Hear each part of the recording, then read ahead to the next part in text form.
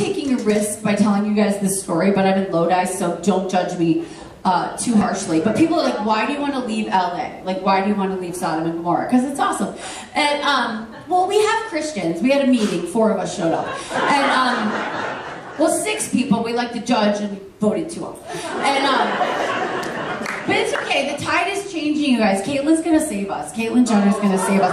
It's gonna be good, it really is. I feel really strong about our political prospects in our state. If Kanye would just step up to the plate, I think... You know, I was really upset that Caitlyn Jenner was running for governor, and then my friend's like, you know he's a Republican. I'm like, now I'm torn. I'm emotionally... I don't know what to do. I don't know what to feel right now. She won the Olympics. I don't know. What's her pronoun?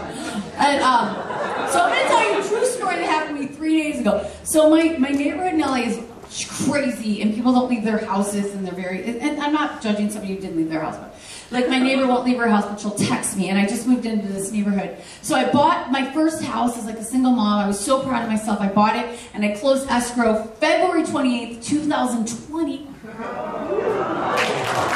right before COVID, it was awesome. And I bought a house that was kind of a fixer, because when you buy a house in LA, you have to give them your kidney, and like your firstborn, and like, which is fine, I didn't like her. And so,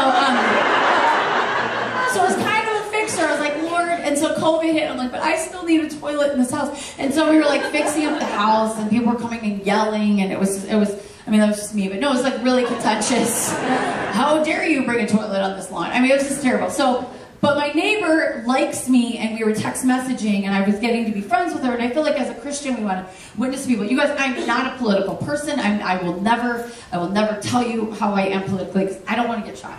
And so, I'm in Lodi, I might get a little close, but anyway, because you know, in LA, like you could be like, I love Jesus all day long, like, we're not going to judge you, and you're like, I'm kind of conservative, they're like, you're out. And so like, where are you getting these guns from, LA? Anyway, see, I told you it was edgy. Okay, so stay with me. So this neighbor's texting me for like 6-8 months. She's texting me. She doesn't know what I do for a living. She doesn't know who I am. But somebody told her I had a podcast, and maybe they might have found out I was a person of faith, and I have a podcast with my daughter. And she was listening to it. She's like, "You're hilarious!" And she watched one of my comedy shows. I love you even more. I'm like, I'm establishing a relationship with her. Like, maybe God will open up a door. We'll get to be friends. So her husband is like a teamster. He looks really scary, kind of like your pastor, And so, like, you don't want to meet him in a dark alley, you know what I'm saying? And so he like comes up to my garden. I was standing in my garden. This was literally 3 days ago. And I was standing with my, I don't know what to call him, my children's father, I guess you could say. And so, and he lives in my garage, and that's not a joke. And so, you guys, it's so not a joke. Stop. Okay, anyway, he's a comedian, and that's what you happen when you marry for love and they have no car. That's what happens.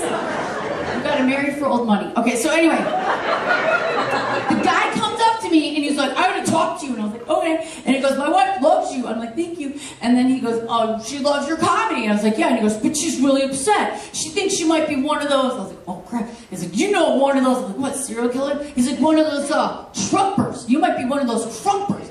And I was like, no, I mean, where'd you get that? I mean, that's what I love my pillow guy. I think that Mike Lindell is very good at selling pillows, and I, don't want to kill babies. I was like, I didn't know what to say, and I was like, and he walked away. I was like, bye. I did not have a political statement to make, but I was like, tell your wife I still want to be your friend, like, whatever. And so Ron's standing next to me. He goes, you're like Peter. I go, what? He goes, you're like Peter in the Bible. You denied Trump 3 times.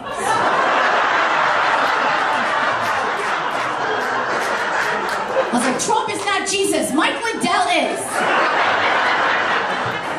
Dwayne "The Rock" Johnson, maybe. They're going to come save us, both of us. But I just felt bad for the Republican Party. They don't have any, like, good role model. They have Caitlyn Jenner and Chachi from Happy Days, you guys. And Clint Eastwood, like, twice a year. You know what I'm saying? Like, it's gotta be